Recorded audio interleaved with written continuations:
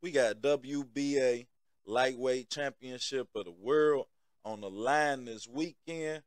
Rolando, hit that subscribe button. Old students, hit that like button. We gonna get into this. It's fight week. We got some fight film to break down. But before we do any of that, I gotta say, man, rest in heaven to the professor at OTB boxing class. Batman, man, definitely gonna be greatly missed. One of the brightest boxing minds I've ever spoke with, and definitely was a friend of the channel. But let's get into this fight film, man. And what we gonna look at here, man, is how Rolly stepped with his jab. Look at him step with the hook, and it leave him off balance. And because he steps with every punch he throw, because he has intentions to hurt you, then when he closed the distance, he really able to get something behind these shots. That was a good body shot, followed by overhand right. But the more I looked at his film, I was sadly impressed at first. Yeah, I mean, but the more I looked at it, man, I hate to say it, Rolly is a fighter. This is gonna be a fight between a fighter and a boxer, and I really look forward to seeing, yeah, I mean, how Tank deal with a lot of these things that he does, because Rolly's gonna land his shot, and he'll take your shot, as you can see, to land his shot. But we seen eat those jabs because he doesn't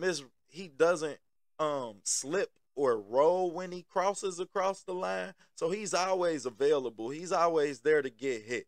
So and Tank is gonna have a field day with that. But can Tank bring his jab? Because Rolly takes a lot of punches, man, and he'll take his punch to land his punch, as you just seen there. He'll take those jabs to land his big right hand, which is the punch that he'll be looking to land a lot in this fight. But right here, I just want you to notice it's a subtle step, but boom, it's a step. And whenever you step with your jab, you can be timed.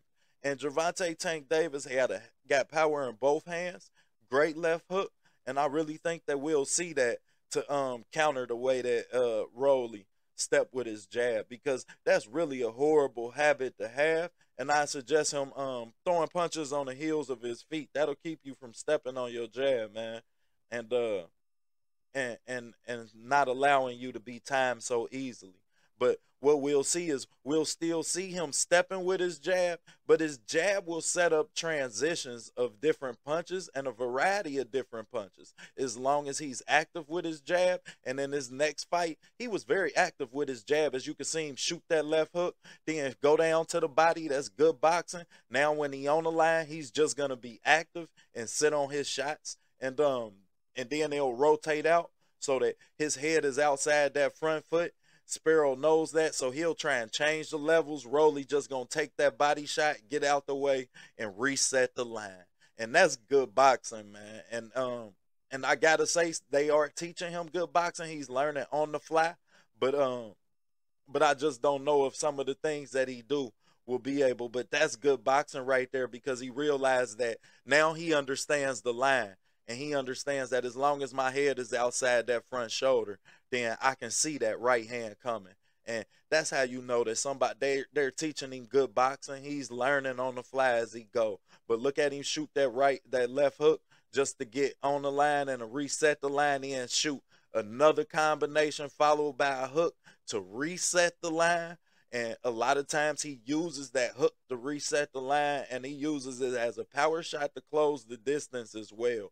But Rolly has good legs. He don't have good feet, but he have good legs. So you won't see him drain out. You'll see the same amount of output from his legs in this fight.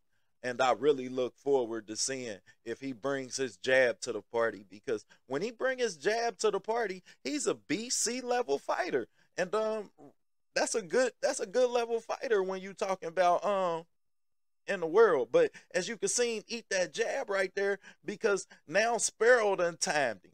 But what he do? He close the distance, get active, shoot that uppercut, which is a shot that I really think that uppercut gonna be there, because he gonna have 2 inches. Look at him take that left hook, but he'll land his own body shot. And as I say, I really look at the exchanges in this fight, because I think that Tank is the more crisper puncher, and Rolly's objective ain't to look pretty. It's just to land his punch. It don't have to look good.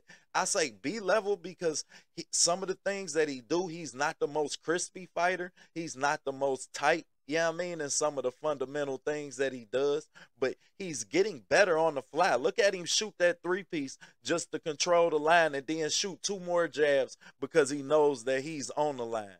And that, look at how active his jab is in this fight versus towards the rest of his fights. And I think that that's what we'll see come Saturday night. You'll see the best version of Rolly. I just don't know how long it'll last, as it can be frustrating when you look to land your big punches and Tank might not be there because he don't really set them up the best. Because his jab is so inactive to where he don't really set his punches up the best. So at most you figure he'll set up a 3-piece combination to finish off. And I don't see Tank being not a smart enough fighter to see that. But right there, that was something that I was impressed with. Look at him change the levels as Sparrow changed the levels. Then shoot that left hook. You understand? All with no step on that jab. Now he got something waiting on you when he closed the distance. So it's not the crispiest punch. It's not the best punches. And it's not the biggest punches. But they're effective. And that's what I really think that Rolly looks to do. And that's something that I really give him a high success rate at doing. He's a very effective fighter, meaning that he don't, yeah, I mean, he don't get hit with the same shot twice. So he's thinking as he go, as you can see Sparrow hitting with the pull jab. But as we'll see in it, because he does have poor head movement, but you can see he got a nice amount of power in both hands. You can see him hit him with that jab, knock that mouthpiece out. And as he works off the jab, then you'll see it begin to set up different punches. And that's a big step, but it looks just like the jab. As you can see, Sparrow put the earmuffs on the jab. So he's available to get hit as well. The question is, will Rolly bring the jab, and will he take that body shot that Leo just took? Now let's look at Gamboa and faking the left hand, faking the right hand, then shooting the left hand to land the right hand. And it's really going to be, you have to play these type of chess matches and then the left. And I don't know if Rolly has a high enough boxing IQ to set these shots up in that transition. However, it has been 2 years since Rolly fought his last fight, and as you can see, he's learning as he go. If you watch the Jackson Marinez fight, he was outboxed the whole fight. Versus when you watch the Sparrow fight and he bring that jab, he almost appeared to be a different fighter, because that jab sets up so many different punches for him, and especially that big right hand. So I really look to see, but he stepped with the jab. So you stepping with the jab allow all of your weight to be on your front foot when you step, which means that when I catch you and all of that weight is on your front foot when you step, your ass is out. You have no balance. And that's what we seen in the early part of that video when he shot that hook. But I got Tank to win this fight. However, I really look to see if Rolly can push this fight longer. The longer this fight go on, the more advantage I feel like he have. We have seen Tank drain out in fights. We've seen Tank take rounds off in fights.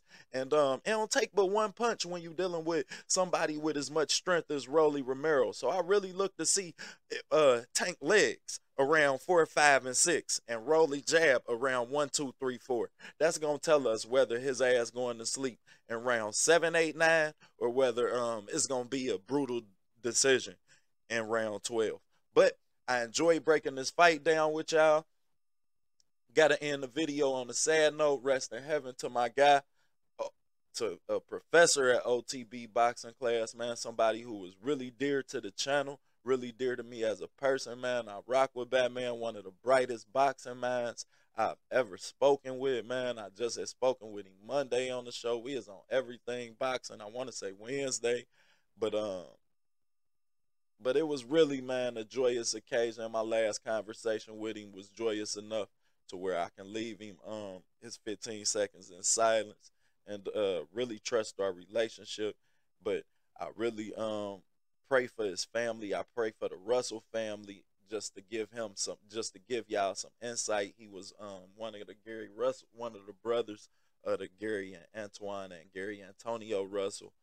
And you never would have knew it because it was always about his brothers. You never would have knew that he didn't get his chance to be on stage because his brothers being on stage and him getting to train his son was such a blessing to him. And that was really something that I spoke to him.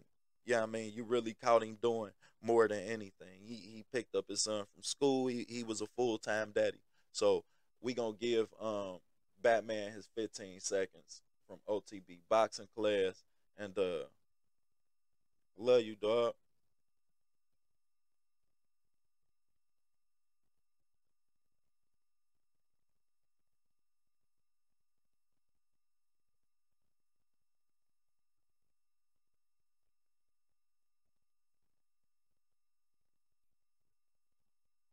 Just want to hear my guy say AOTB. On that, class is dismissed.